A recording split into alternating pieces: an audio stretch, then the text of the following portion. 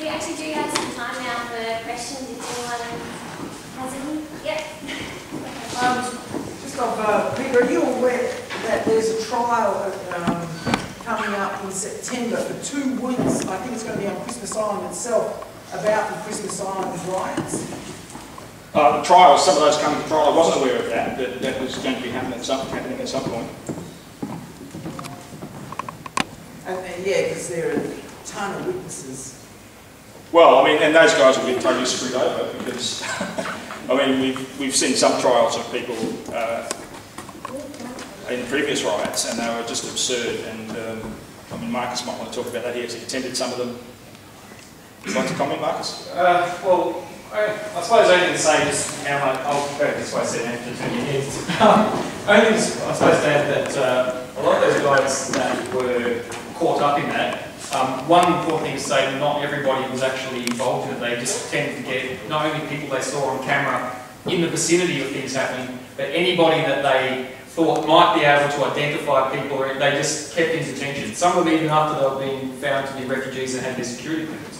They just kept them in for extra months because they just wanted to say, well, we might have to ask this guy who this person on camera is, and we're not letting him go until we finish. And so people were kept in for months and months each time.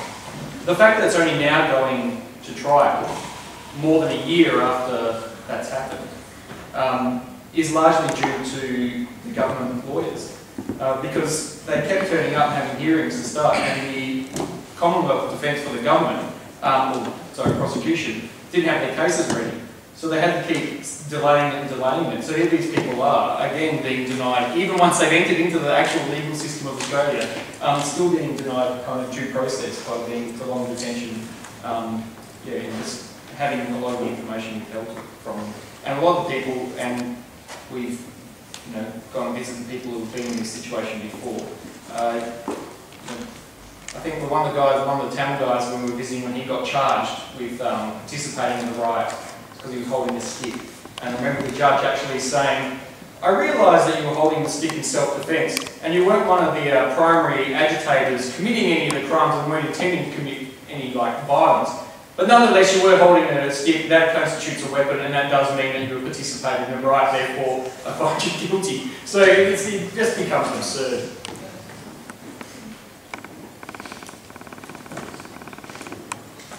Just to add to what Marcus is saying, I actually did sit in on the trial of some Tamil guys who were charged over stuff that happened on Christmas Island, and I can talk about it now because it's basically done and dusted. That trial really opened up my eyes for a whole bunch of reasons. I remember an Australian Federal Police officer, who I always thought were the smarter of the police fraternity, or whatever you want to call it, get up and say, okay, I interviewed this Tamil person on such and such a date, and I cautioned him, and the lawyer said, do you think he understood the caution? And the AFP officer replied, oh no. And all the lawyers looked at each other, because basically that means that it was good for us, because it meant that that whole testimony was just out the door. But the AFP officer just had no idea. I mean, the Tamils were sitting there. I remember when one bit, they were all looking at each other and looking at me, and in the break I quickly yelled out, what's wrong? And they said, we can't understand what the interpreter's saying. The interpreter's from Tamil Nadu. It's like basically having a Glaswegian in there, they can't understand what this person's saying, so they have no idea what's going on in the court. And I think that was the case for a lot of the proceedings. These guys who were being tried did not know what was going on. Now that is, to me, is like a profound failure of justice. I mean, and at the end of it, even though some of them did get convicted, you can see that the judge just thought, what the hell is going on? Because to add to Marcus saying about the stick, one of the guards admitted to picking up a stick, so why wasn't he charged? I mean, the guard's not meant to pick up sticks and start swinging them around either. So, I mean, the whole thing is ludicrous, and it was absolutely caused by Serco's mismanagement of the centre, the overcrowding of the centre, the fact that no one in there knows what's going on. Am I going to get a visa? Am I not going to get a visa? The system is just not transparent. So you basically wind people up and wind them up and wind them up, and when they explode, you charge them. And this is kind of the way the system works.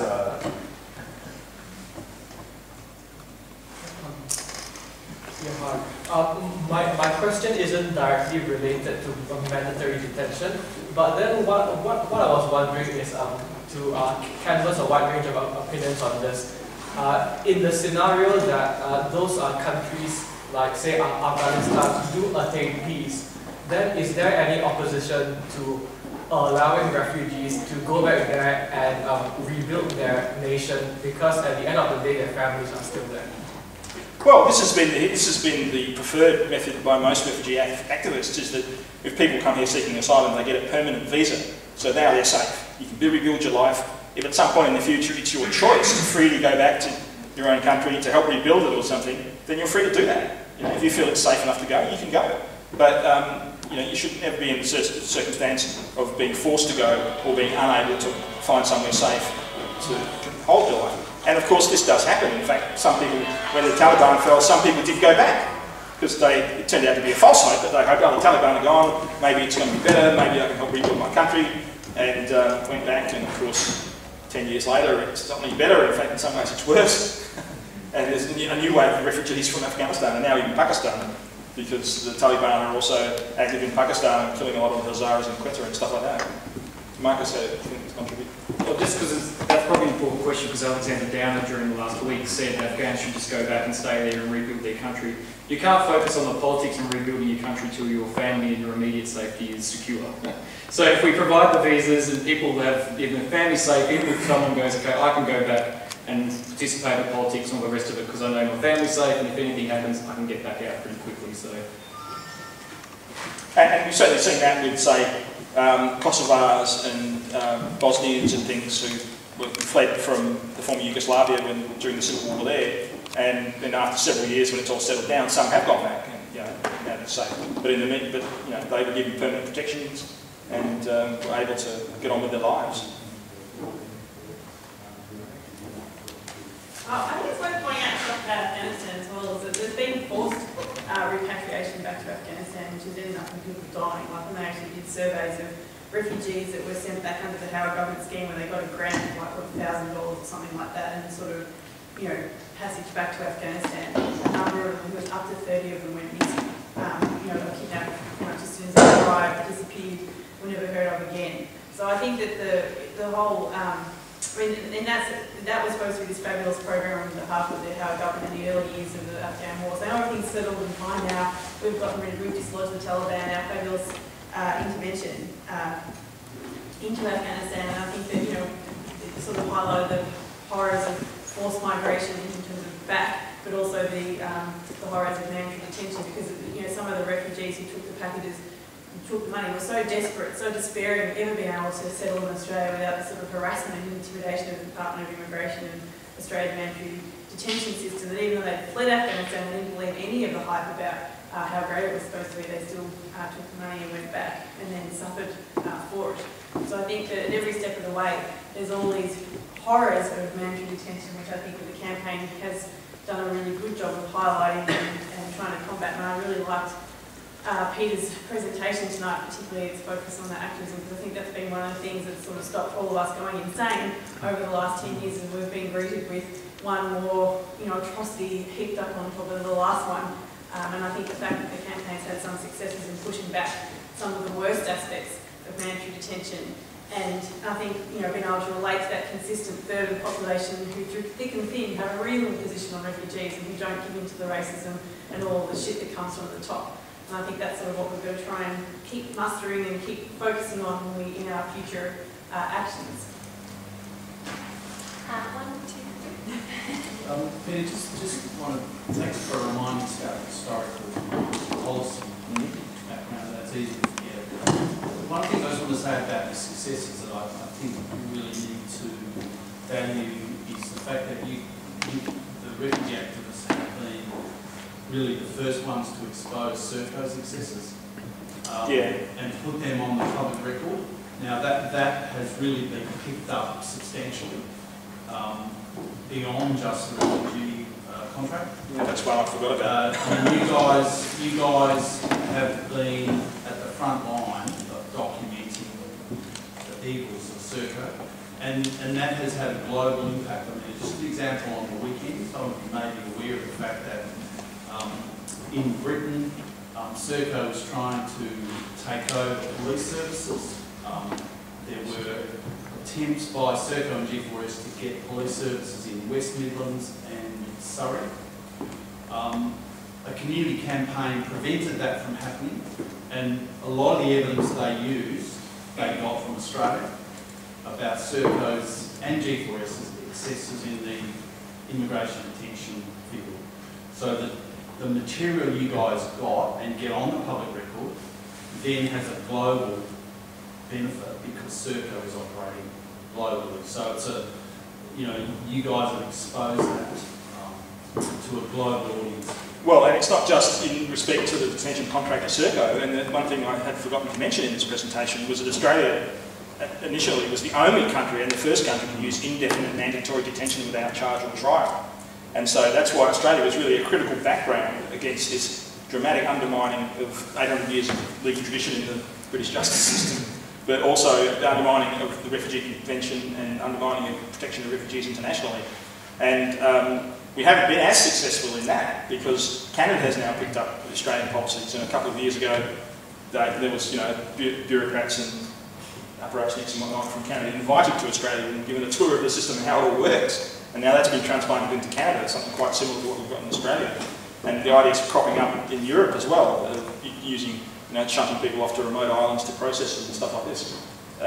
So it's not just about what's happening in Australia, this policy. We need to be pushing this back because it's undermining the international system of protection of refugees and the legitimisation of racism and the politics of appealing to a lowest common denominator. Yeah. I just wanted to ask very briefly a question. Did you see Q&A last Monday where they had Malcolm Turnbull on, and for the first time someone from the Liberal Party talked about push factors instead of all the pull factors.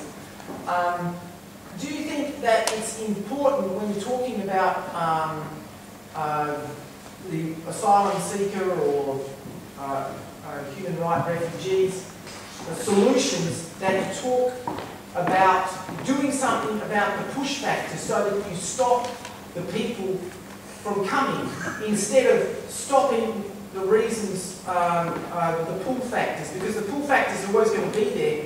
It's like cause and effect, or are we ever going to be able to have a government policy that does say, oh, let's do something about the push factors, or throw money at the push factors instead of throwing money at pull factors such as stopping boats coming or turning the boats around as if that was some kind of big policy?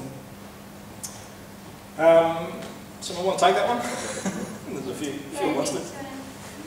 Well, yeah, I certainly agree we should take up the push factors and why they're there. I think what's particularly important, and Peter touched on this when you go back to the origins of the mandatory detention policy and the federal government at the time wanting to present Cambodia as a safe place. We've seen it's reproduced over and over again now with Afghanistan and Sri Lanka. And they're different in a sense from the conflicts that people fled in Europe, in Bosnia, in Kosovo, in Croatia, and before that, post-World War II migrants, where that could be sort of pictured as a war on the other side of the world. Sri Lanka and Afghanistan in particular, the Australian government is very involved in these conflicts and is selling a lie to the Australian people. And to keep selling that lie that Afghanistan is moving steadily towards peace, our troops are all doing the right thing in Afghanistan, the flip side of that is arguing that Hazaras and others fleeing Afghanistan are not worthy of our safety and asylum. And I do think we have to take up that argument. Another thing I just wanted to touch on quickly is the whole issue of temporary protection visas, because that's also part and parcel of this argument by the government that even if these places are not safe now, you know, we can provide people with a temporary sanctuary and force their return at such time as we deem them to be safe. And we've seen the terrible consequences of that temporary protection visa policy, where asylum seekers are denied the right to work, they're denied the right to sponsor relatives to come to Australia, so those relatives have to make their way on dangerous boats. And this is a very immediate threat to return of this policy that I think RRAN will have to be taking up as well. Peter and then Alex. Yeah, thanks for the presentation, Peter. I guess one of the things that I wanted to go back to was the comment about the positive mental health consequences, impact of activism and seeing people protest. Now, we've got a few mental health workers or professionals and people who visit quite a lot.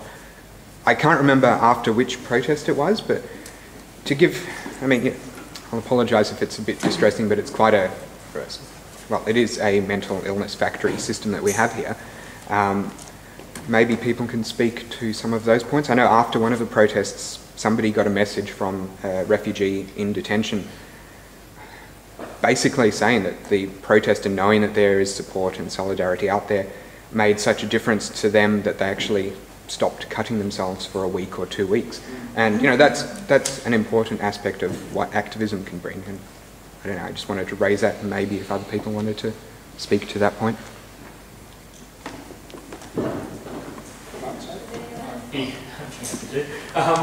Yeah, sorry if people have gone to camps group forums and heard me say these stories before. I'm a social worker and have provided some mental health support to people in detention.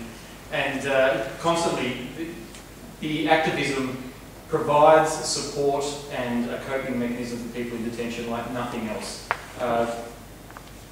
Counselling doesn't work. I mean, counsellors are there to try and get people through another day to try and stretch it, but counsellors even find it difficult because they know that, yeah, they might help people hold on for an extra month, extra 2 months, but they know they'll fall apart at some point. Counselling is not like a doctor fixing a broken arm and it's over. But what activism does, people have lived in a situation where they've been told, you're not welcome in the country that you were born in, and you're being pushed out. You go along these countries along the way where you're constantly being under threat, being caught by police, attacked, detained, deported, and then they get to Australia and they're here for 1 year, 2 years, and they're locked up in a prison. They're called by number, not by their name, and they've got, you know, these guards that are joining into the racist kind of rhetoric of it all and abusing them. Plus they're watching TV and they're seeing how this is presented on Today Tonight and A Current Affair. To then have some people who are on the other side of the world from where they were born turn up at the gates and they're sitting there and they hear people shouting, free the refugees, Azadi, which is freedom, and fighting for them. Just, from all reports I've had from people I've met, it just meant the world to them. And it did help them survive. And we've had constant reports of when we went to Curtin, you know, people said to one of the visitors, today, this weekend the angels came and they knew our names. When I went up to Curtin to do some mental health support and stuff, and I remember meeting these guys for about 5 days. And they had their heads down, they didn't smile, they could hardly talk, and it wasn't until on about the 3rd or 4th day where I met these guys, now second time, built up a relationship. The guards went around and they went, oh, you're one of those guys that came up on that protest. And I was like, I'll keep it quiet because they don't know that I'm there. And they just, their faces lit up, they started laughing. And that day was the best. They said, oh, the guards didn't know what to do. He said, usually they give out maybe, you know, 5, 10 visas at a time, like every couple of months. Because that day they gave out 75 visas. He said, they were just coming out, people going, don't join the protest, you'll get a visa, you're out next week, don't join the community. He said, it was just immense. And just the sense of connection to getting back their humanity, that they mattered, that was the thing. People came to the centres and they went, we matter.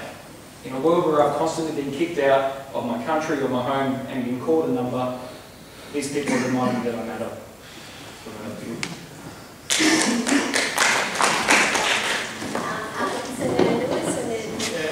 I just wanted to make a brief comment about this, I think the link between the ALP, which I think is actually the key issue in this whole issue, and then, I mean, in Peter's presentation, you talked a lot about how the racism is what is driving this policy, and like we talked a lot about the history of Pauline Hanson. Now, I wanted to mention that because I think a lot of people get confused about that kind of the outright expression of the sort of most out there right-wing sort of racist views. Now, I actually think that a big part of the solution to this is actually combating the mainstream racism of Labor Liberal, but especially the mainstream racism of Labor. And so just to unpack that, in talking about the example of Pauline Hanson, the first thing to remember is she was originally endorsed as a Liberal candidate, and the Liberal Party knew what her politics was, right? And she made these over the top, you know, unbelievably racist comments in the pre-process election campaign and then the Liberals, of course, do disendorse her. But after it was too late to have her name, the Liberal Party name taken off the ballot papers. On the ballot papers it said Pauline Hanson Liberal Party, and a lot of the actual local Liberal Party organisation actually campaigned for her. Then she gets up in Parliament and makes her first maiden speech, and the very first comment that John Howard makes is, "I am proud to be a Prime Minister that now enables freedom of speech. Like now, under my Prime Ministership, people are now confident to say these sort of outrageously racist things that that Pauline Hanson came out to say." And then, of course, Pauline Hanson basically basically pushed the envelope and said a whole lot of things that the mainstream Howard government could not have said. It just was so out there to sort of think that those kind of policies could be put forward by a mainstream. In fact, as Peter sort of clearly explained to everybody, it was like, this is unconscionable. We couldn't possibly imagine something like that. Only a couple of years later, the Liberal Party had endorsed those policies. 1 year. Sorry? 1 year. Yeah. So that I think sort of shows the role that she played for the mainstream. And it was like the media profiled her big time. She was put forward as, if you've got a problem with the Labor removal, she's the alternative. No one else was put forward as, Pauline Hanson is the alternative. And that went on all the way along, until it got to the point where Pauline, One Nation won 11 seats in the Queensland state elections, and that really began to threaten the National Party base. So basically the coalition was threatened by this kind of, things are getting a little bit too far, and it's at that point that the media kind of basically turned on her, sort of pulled things in, undermined the basis of her support. It was around about that time that Tony Abbott did the legal attack on whether her party was officially registered correctly, blah, blah, all those sort of things. It was like the mainstream basically pulled her into line when it became a challenge and a threat to the mainstream. And so I guess the point I'm making is, every step along the way, it was the Liberal Party mainstream that actually basically gave her the space. I mean, the other thing which is just a coincidence, but it's an interesting little fact, the same day that Pauline Hanson gave her maiden speech, Bob Brown gave his maiden speech.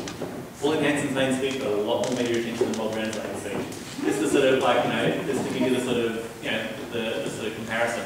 And to me, I think what that brings back is, it comes back to, if we actually want to stop this policy, because a lot of people sort of make the mistake, they look at all the sort of wildly outrageous things Tony Abbott says, thank God Tony Abbott's not here, you get all these things on Facebook, all this kind of stuff, and it basically lets the Labor Party, which is the current government, off the hook. And when you look at the Labor Party's record, Labor Party pulled the policy in. That's the first thing. Then all through the Howard years, the Labor Party didn't challenge it. They just went, there obviously were people within Labor who challenged it, but the main leaders of the Labor Party just basically followed it to the right. And then of course since Rudd and Gillard have been in as Prime Minister, again it's the same thing. I mean, they're just following the Liberals to the right and not and the Loopy Greens not doing any sort of challenge to it. So it's like. That's what I'm going to say. I just thought it's worth unpacking that history of Pauline Hanson, because a lot of people make the mistake of thinking, it's all about the far right and the sort of, the extreme right. Whereas, in actual fact, in my opinion, the key to actually solving this problem is actually challenging the racism of the ALP. And my opinion is that's why it's actually, one other thing of, success of activism that needs to be pointed out. When at the time of the Tampa dispute, so the Tampa, when Howard made the issue of the Tampa, the refugees in the Tampa, Howard's actions at that point had about in excess of 70% support in opinion polls. But by the end of the Howard era, it was like sort of 34%, those kind of figures were coming in opinion polls. And that activism eroded that support for those sort of racist policies. And basically made it, put a lot of pressure on the government in those last few years. There were those, a lot of, people were released, all the things that Peter mentioned. And, there were easings on some of the worst aspects of the implementation of it. That was, from the pressure of the mass movement on the streets. Now, our difficulty is precisely the fact that it's a Labor government that is implementing it, which means a lot of the more moderate organisations will just not wanting to come out there so boldly and say, look, this policy's got to end. But of course, that's why it's critically important that we do that.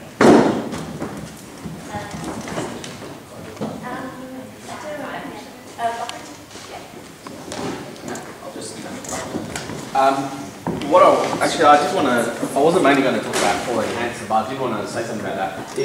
As I remember, it's not actually true that Pauline Hanson's main speech was when we all found out she was a racist. It was actually during the election campaign. She was actually expelled from the Liberal Party because of some racist statements that she made, and I can't remember at the moment what the issue was all about.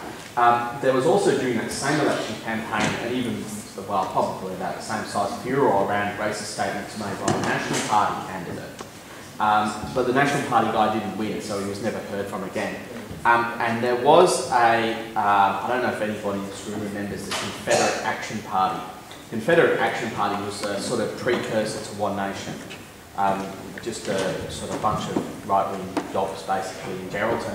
But the rumour that I've heard, and I've never heard this confirmed, is that the Confederate Action Party got $10,000 from North Wright and Brown to carry their operations on in Geraldton.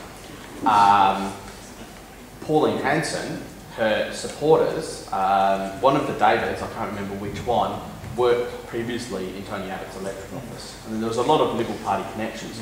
But the big shock was that she got elected. She was standing for the safest Labor seat in Queensland and got the biggest swing of the night, the 22%. She came from nowhere, and the message came of racism sells. You know, racism's popular. Racism had been considered the stuff of the loopy fringe in the 5 years previously. 5 years previously, it's seen things like and it was true. It's sort of partially true that the Labor government had an anti-racist agenda. It was sort of theoretically true. There were lots of holes with that in practice. But you had seen things like the native title legislation had passed Parliament, Keating's Redfern speech and so on. So I'd say there were lots of people trying to break through and start a racist going. Pauline Hanson was the sort of leader that they found worked. But what I wanted to mainly talk about was something else actually, which is that it's about the whole political climate that this asylum seeker debate, if you can call it that, is trying to create.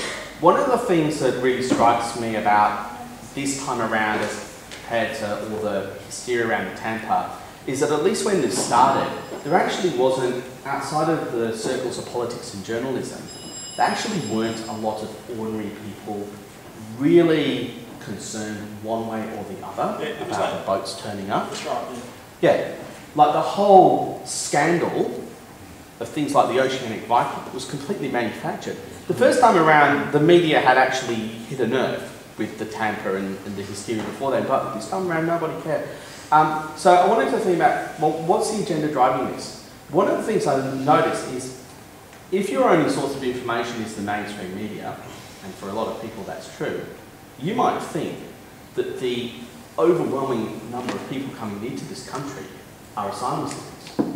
There's hardly any coverage or news or information that would reflect the fact that asylum seekers are actually a tiny percentage of migrants. What's something like 1% or something? 2011, 2012, 10 to 11 financial year, short-term air arrivals to Australia was more than 6 million. Yep. And but how many migrants, like the people who would end up long-term air arrivals? Long-term arrivals. So people who were staying for more than 12 months or more. Yeah. So they're either temporary migrants, not maybe they've got a work visa for 3 years or something. Yeah. Or maybe permanently here. Was 600,000. Versus how many asylum seekers? About 6,000. So about 1%. Yeah. Yeah. Okay, that's what I thought. And there's a lot of people being brought in from non-European countries. There's a lot of people from the Middle East coming here, there's a lot of people from China coming here, a lot of people from India coming here. And the sorts of visas they're coming in on are things like 457 visas and student visas and so on that have all these really complex, arbitrary rules. I had a meeting today with one guy who's from China, and he had to cancel my last meeting with him because he had to go back, because he went to immigration and he'd stuffed up something with his visa, and he had to go back to China to reapply to come here from China. Like, it's absurd. In fact, it led the project he's working on got delayed by 3 weeks while he was in China trying to sort out his mess. Okay?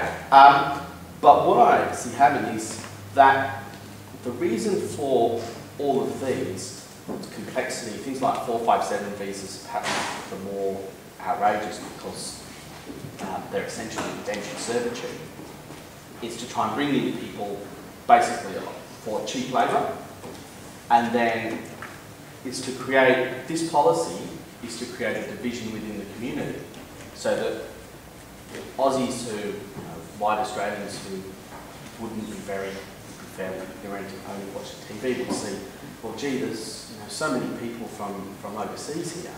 Well, there must all be these refugees, and Tony Abbott's on the TV all the night, and the media's promoting them, of course, and how they're all getting a free ride, Gillard and soft and whatever. So to try to create this division, and then have these people on these immigration visas that are really limited, often in really poor paying jobs in a very precarious situation, and split them off from any solidarity from the broader community.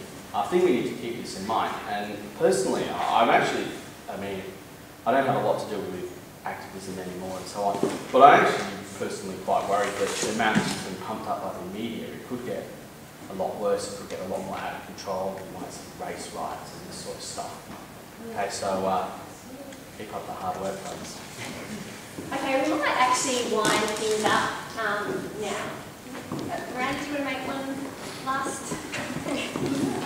Yes, I think the overall success of, the most important success of the refugee campaign, like RRAN and RRAN's sister groups in the eastern states, is that it provides an alternative for people, for that significant amount of the population that opposes both Liberal and Labor policies, and we cut against the grain. So while we work with people like the Greens and some Labor members who are sympathetic to refugee rights, I think it's that thing of being somewhere public, having a public action, drawing attention to Labor and Liberals, atrocities, and providing that alternative for people who are frustrated with this, who want some action and will not sit idly by while people rot in detention centres. And I think to be heading up to Northern is a perfect example. Northern's an hour away. We'll be there for a couple of hours, and we want to get a couple of busloads of people along. People who want to go to this new prison that's being built, which will eventually hold 1,600 people. And say we will not stand for this. And so I would encourage everybody you can get a ticket here tonight, you can get information. We've also got Mythbusters and things like that, Mythbusting sheets, and sign up your name, get a seat on the bus, and come with us to protest this. And I also just want to give a bit of a plug for RRAN itself. We have our meetings on Monday nights at 6:30 at the Activist Centre, which is on Aberdeen Street. And we want new people for the campaign. So we want, if you're interested in getting involved, you don't have to know everything. You just have to be passionate about seeing an end to mandatory detention